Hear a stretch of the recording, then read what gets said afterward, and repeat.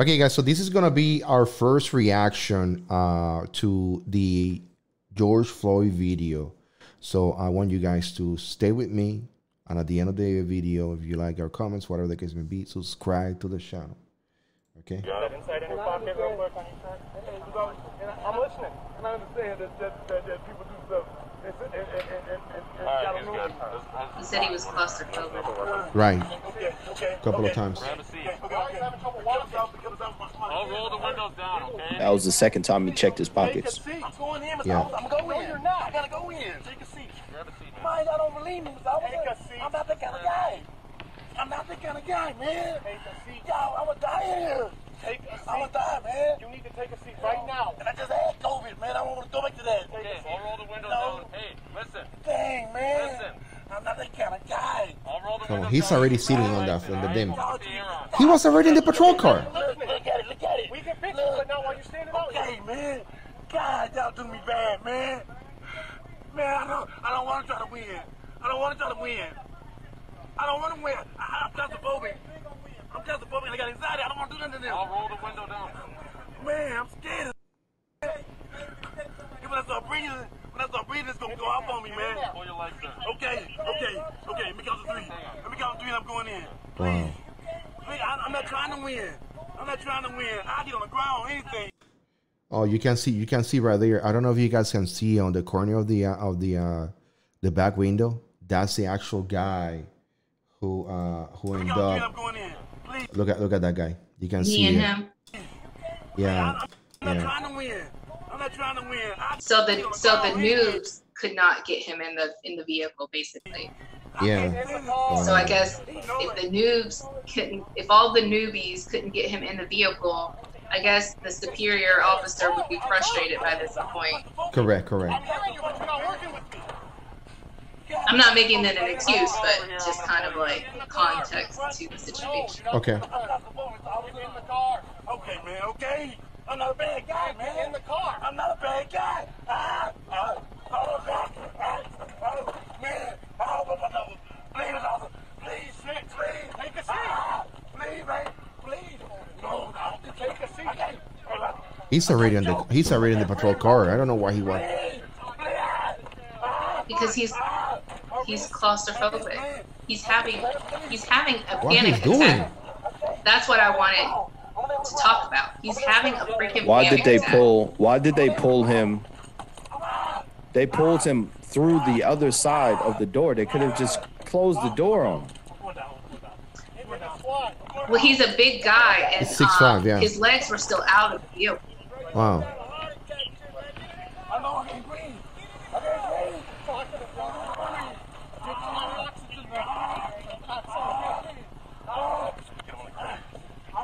This is it, and we know the story. And you have to also remember that these are the newbies, so they really don't know what they're doing.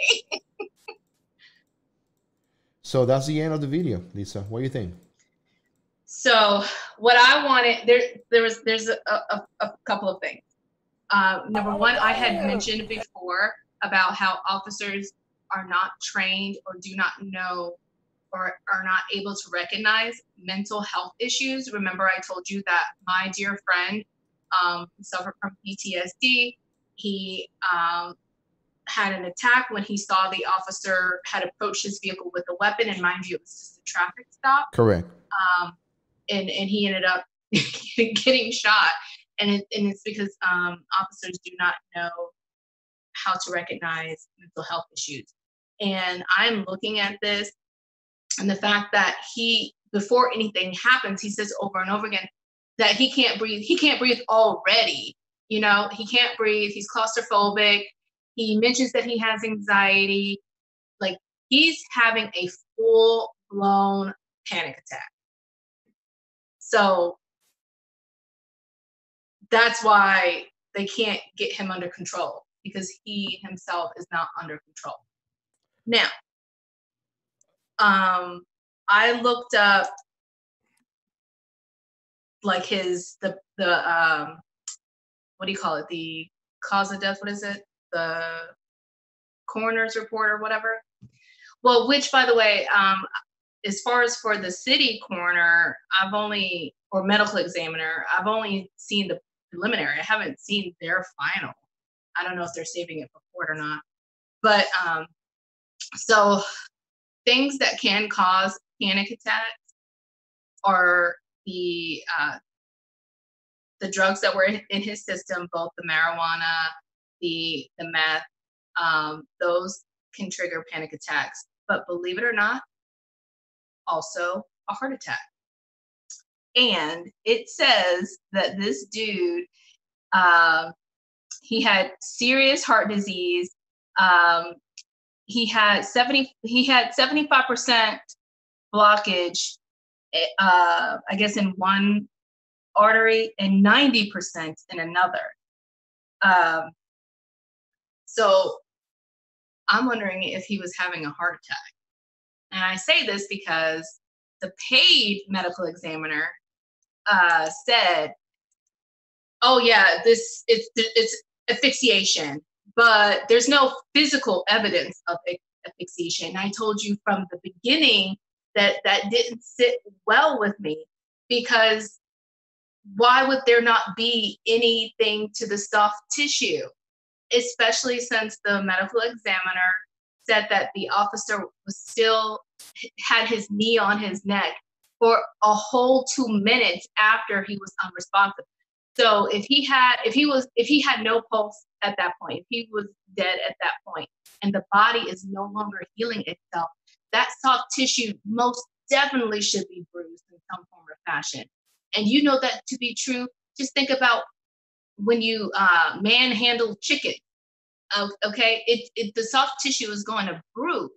So that whole thing that the paid medical examiner said that it was asphyxiation, but there's no physical evidence of asphyxiation, just never sits well with me. And I'm wondering if the guy was having a heart attack. That is a very good. We need a doctor on the fucking line. Do we have any doctors on the chat? Do we have any doctors in the chat room or something, or anybody with medical experience that is willing to give their professional take into this? Diesel, what do you think, man? You know, you have some kind of medical training background, you know. All right. So what Lisa was saying about, I'm not going to get into the coroner and all that other stuff. I'm going to get into what the video says. From the interactions from the beginning, you can obviously see. So now I know who the person was. So it wasn't a veteran, right? Because these videos this is one body cam, correct? Yeah. So it wasn't a veteran. It was one of the newbies, let's just say that, trying to show off. Okay. So he goes there. He's being really, really, really direct, to the point, whatever, their interaction. As soon as that door opens, that's when you're supposed to assess the situation. I don't think he did it properly. Once the handcuffs got onto the individual and he was put on the seat where he's at right now, he actually gave a count out. George Floyd gave a count out. He said 1, 2, 3. He said, all right, and the count of 3, I'm gonna try to get into the vehicle. I don't know if you guys missed that, but that's what he said. And they said, okay, cool. All right. From that point, something happened. So either, they didn't, the vernacular in which they were speaking, they were saying, we don't care about what you're saying, blah, blah, blah, da, da, da. No, your job from the moment that you make that first initial reaction, your job is to just listen and hear everything. Okay.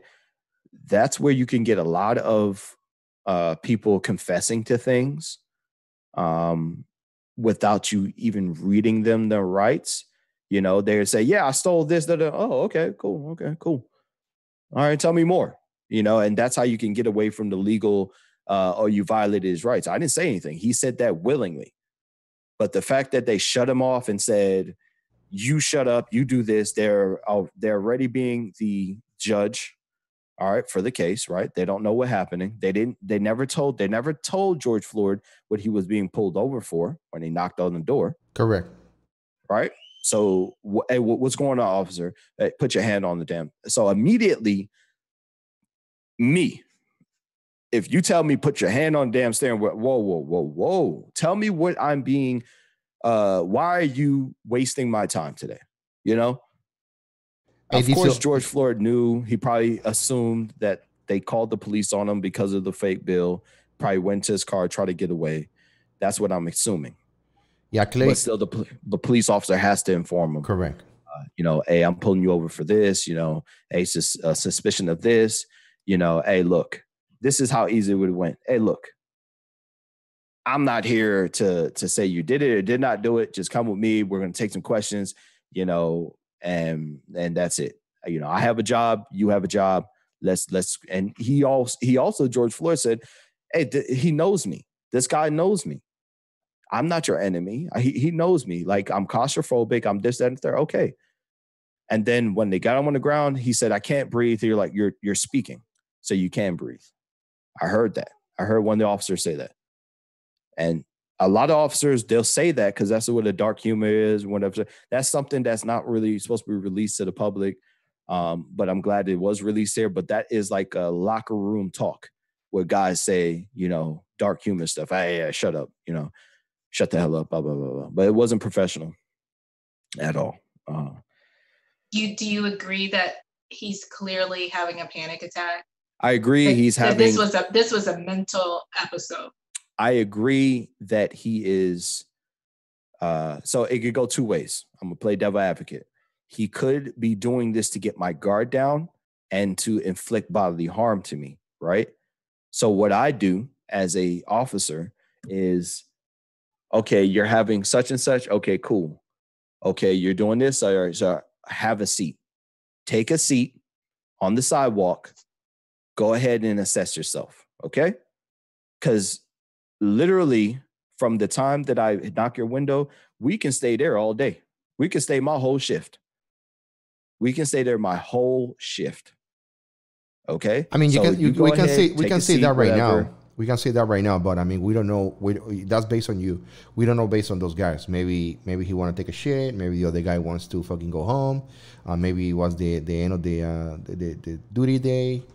Yeah, but we train. What do we train to? We train to standard, not to time. Yeah, that's correct. Train to standard, not time. Yeah. So once again, I'm saying is the courtesy and the professionalism. That's where it comes in at, and you can see these rookie cops. I've seen a lot of individuals that are rookie. They couldn't do their job and they got chastised by the senior cop on duty because it's like, come on, Rooks, you couldn't get this guy in the car. Like who gives a damn what he's saying? Get his ass in the car. And that's kind of the mentality they had. And of course they have, I don't think they were rookie. I think they all know each other. I think they worked with each other before. But three of them were new people. I think one of them was only on the job for like 4 days or something like that. Yeah, it's a panic attack. Yeah, there's a point where George Floyd. I think it's a panic attack. There's a point where George Floyd recognized the guy that he used to work at the club before, and he's like, "Oh, I used to work with you." And then like a minute after that, he's like, "Hey, I'm not working with you right now," because the other officer was the first one on the scene, so he's taking charge of the case. And I think that's what he was referring to. So, then you can even see the checking of the pockets. So I know a lot of people don't catch that, but you've already inspected him already. Then you went back and did it again. So that shows a sign of unsureness, a sign of you're not used to doing this type of thing, because it's called searching somebody systematically and thoroughly. Okay. You break the body in half, you get the left side, then the right side. You don't go back over to the left side after you searched it and go back over to the right side. You don't do that. You break it down, you do it. And once you do it all the time, it becomes muscle memory, but it's not really muscle memory because your muscles don't retain memory. It's mental memory. Okay. So it's, okay, boom, I checked this, I checked that, bomb. That's it. It comes like clockwork. So the fact that I saw them check him twice was showing that he was either looking for gratification or he just didn't know what the hell he was doing. Maybe he's the brand spanking new one. And that's another question, Diesel, I would have for you. If, let's say, so somebody called in the crime, right? Before they approach the vehicle, they do license plate check. Like, they know who they're going to get, right? So they know that he has a history of violence. Do you think it's appropriate to send brand spanking news to somebody who has a history of violence? So yes and no. They have to get their experience. But as far as sending them straight into the cauldron of fire, no. You're supposed to have your supervisor closely there with you. It's an OJT type of process in which, you know, you're being graded. You're being graded. So I mean, but I think this is the reason why there were so many people on the scene, you know, because they were new, you know, they were new. They call. I mean, they haven't even checked the individual's information, you know. Right. Until that point, they didn't knew he was George Floyd until the other guy was like, "Oh yeah, I know who you are," you know. Yeah, so, correct. So they broke all kind of protocol. It's just like a surgeon. What is it? The people who learn to be surgeons in school. They have to learn some way, you know what I'm saying? So, you know, they might be going under the knife, you know, with you there. Yeah, but there is a director or whoever is OJTing them. They're closely with them. So they might just give them the knife and say, hey, I want you to tie this off real quick. Let me see how it is. And he'll do it and say, all right, so this is how I would do it, blah, blah, blah, blah. But you see how the weapon is drawn, all that other stuff, you know what I'm saying? I wouldn't have done that. You know, I'd see both hands. Hey, put your hand on the steering wheel. Okay, cool. You know, he is still acting irate, but he is speaking to him and saying, please, come on, man. Don't do this. Come on. I didn't know. All right, just step out the vehicle. You know, this is when you back up from the vehicle. Give me your keys, throw your keys out on the ground so you don't take off with the vehicle and stuff, you know. It's just command and control. And that's something you learn after years of experience dealing with these high profile people.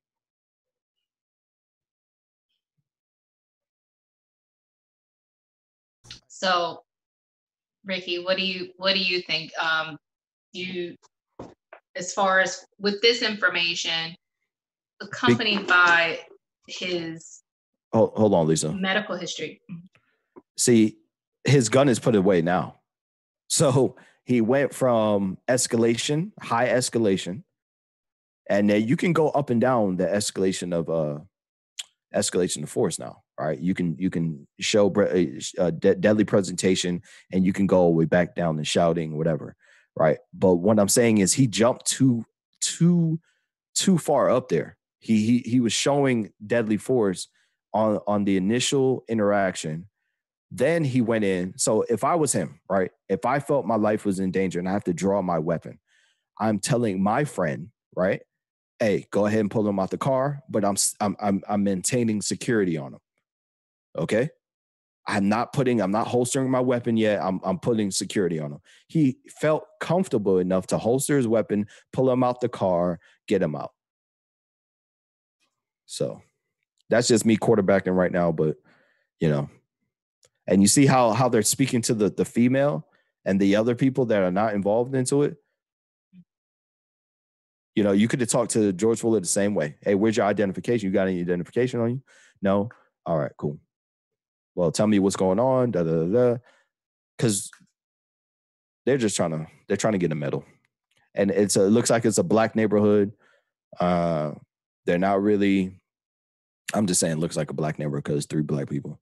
But it could be a white neighborhood, but it looks like a black neighborhood or whatever. And it looks like, once again, these cops were put, you know, they put a battery in these cops' backs and they tell them, go out there and save the world.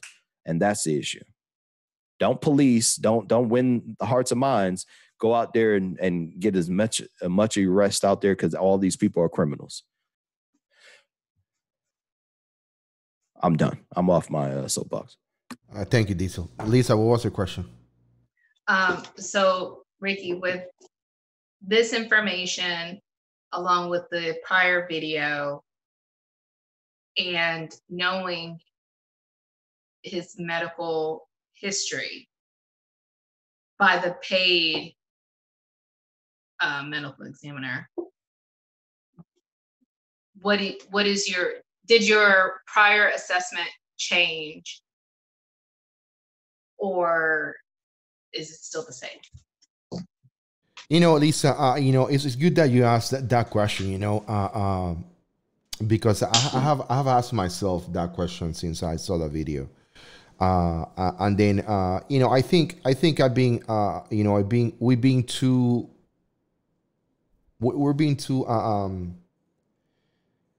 picky when it comes to what's happening during the video. You know, now we know about the events. Now we know about this. Now we know about that. Now we know about so many details. You know, and then probably in a couple of weeks we're gonna know more because, you know, people are gonna go to court and then people are gonna get into jail sentences, X, Y, and Z. But I mean, I think that my point from this point forward is gonna be that the man is in custody.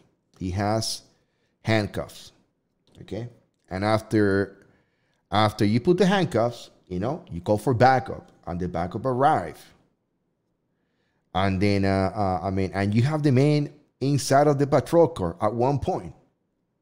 So, I mean, the reasons why he died is not just one little thing. It's not just that the officer put his knee on his neck.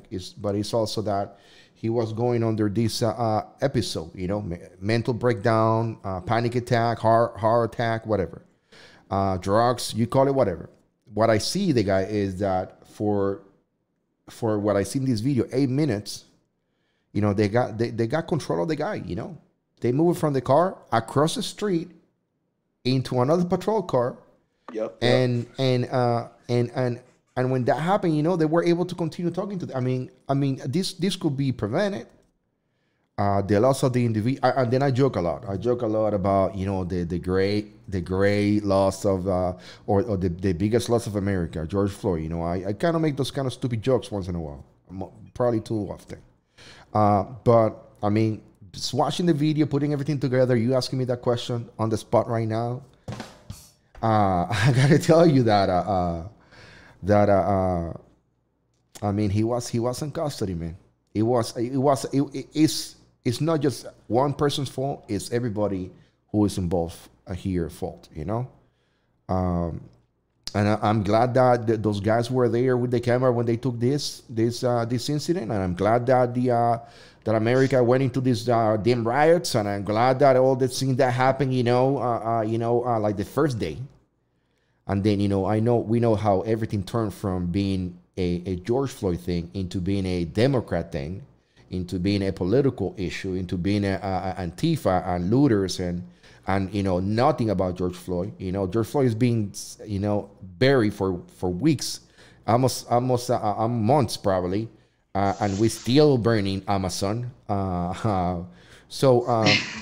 Based on your question, Lisa, I gotta change my mind.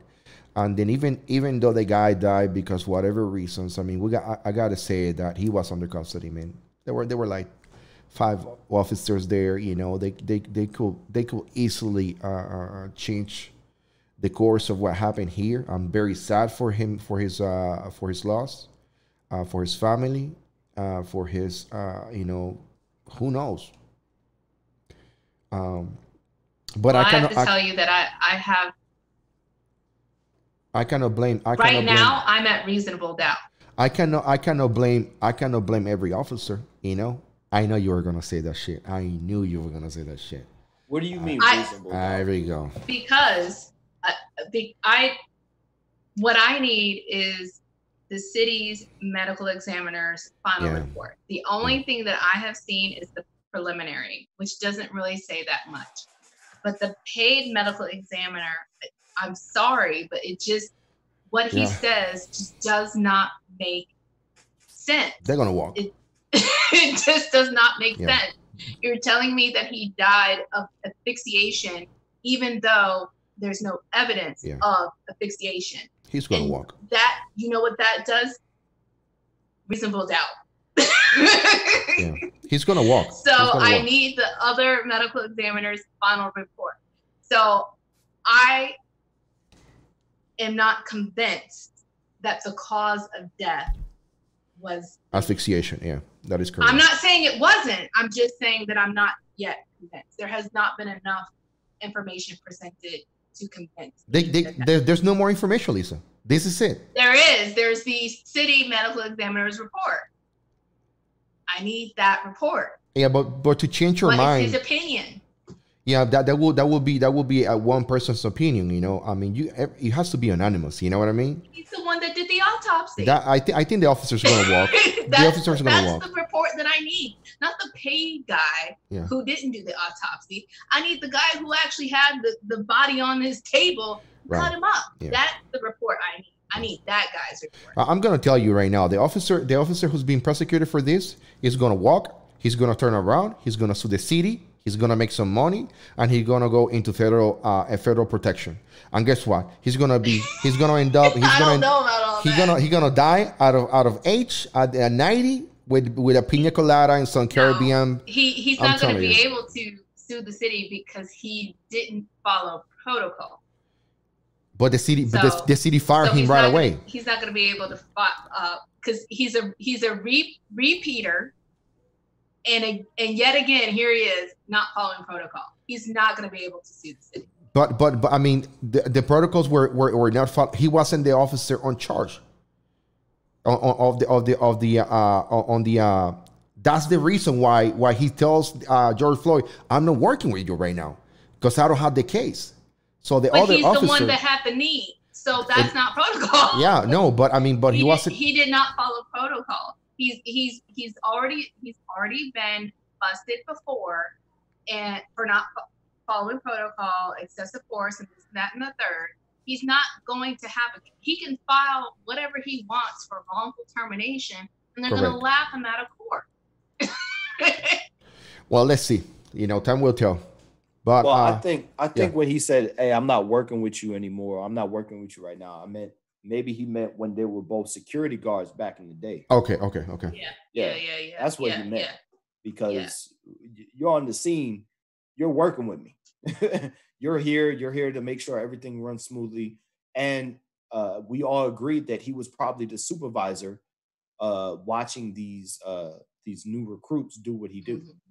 So that's what I think he meant. Hey, we're not working together right now.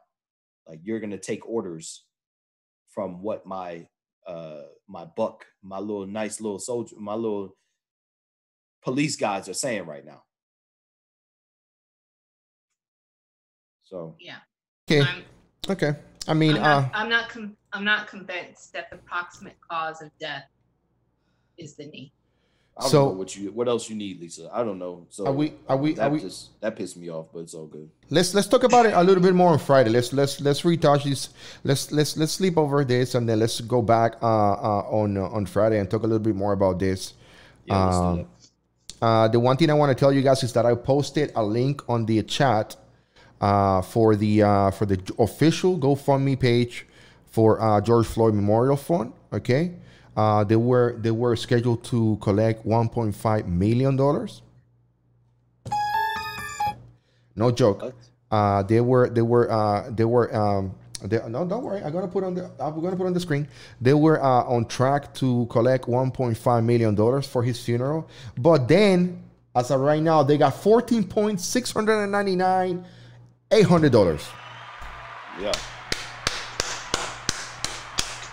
America, only in America, bro. Only in America. So as of right now, I hope that those horses who were pulling the whole thing, you know, they're well fed. Hopefully, you know, and everybody got a piece of that pie. $14 million, man. Just think about if, you know, I don't think. Let's see how much they GoFundMe for Vanessa Gillen.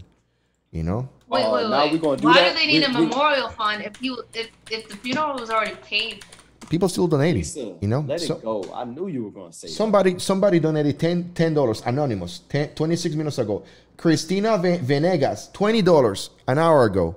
You know, let's see Vanessa Gillen. How much money we raised for Jordan this? Reese Henry $26 2 hours ago. You know, look at this. For Vanessa, soldier Vanessa Gillen missing $353,000. You know, George Floyd, you know,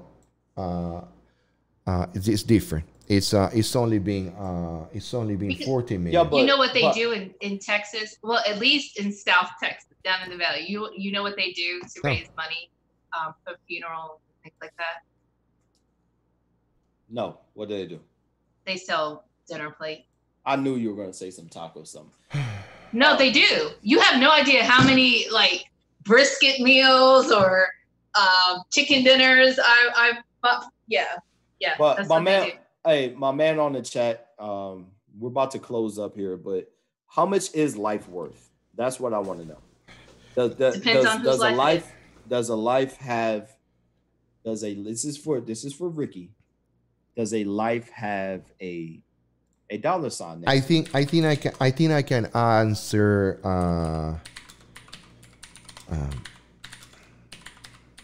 Let me see if I got something real quick. Where are you? So I know a couple people. In through my life, and I know that I know one individual back in Junco, Puerto Rico, who was in an accident at work, and he lost his hand.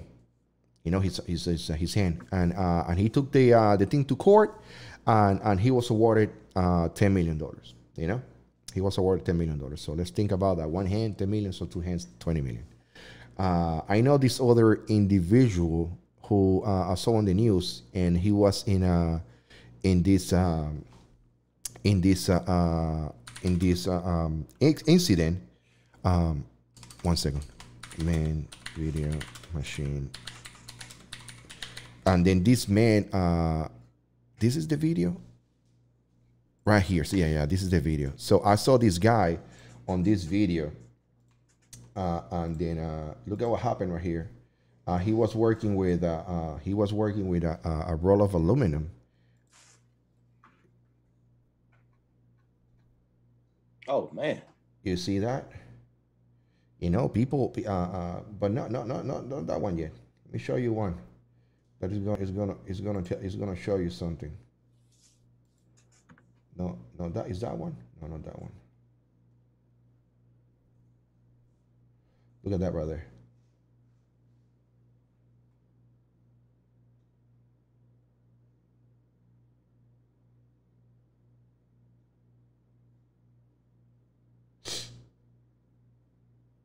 Oh shit! Get down, boy. You know what I'm trying to say. You know, I mean, back to the question is you know, people go through accidents and they sue companies and they get millions of dollars for legs, millions of dollars for hands. I don't think that our life is we can put a steady number on top of anybody. But if it comes to you know, that I have to give a number, I will say 100 million. You know, $100 million for each individual life. Okay, then. So he got $14 million, and that's for his family. That's for donations. But he's not getting that. That is, well, his family, highly inappropriate. There is actually a way to put a number on a life. It is determined by the age of the individual and their earning potential. Oh my God! Look here, Lisa. Look here. That is how you put a number on somebody's life, according to our judicial system. Nah, nobody cares about your judicial whatever. Because if my daughter or my son there's no price on them. There's no price on their lives. So I can't. No, just because of their age and their earning. Nah. 1 second. George Floyd would have never made $14 million. That is not the appropriate amount for his life, according to the judicial system. Yeah, let's cut this up. I just put a link to a page. I'm just telling you how it works in a court of law. They have this age and earning potential. So, hey, so guys, so I have this life happens, calculator. General information is it's like a human life value calculator. Let's say the annual income of somebody is $75,000. Years to retirement, let's say 20 more, 40. Tax rate 25. That makes sense. Life insurance in force, I will say 500,000. Savings, I will say 350. Other assets, let's say 200,000. And then, where the heck I go after that? Are you in the analysis too? Yeah. So the value equals life insurance needed is human life value at $1.6 million minus total resources 1.5 million, 1.050. So the equal. Oh shit! This is bullshit. I don't want it. I don't want it. Anyway, guys, it's been a pleasure being here with you guys. Thank you so much for watching. Don't forget to subscribe to the channel, and we will see you in our next video.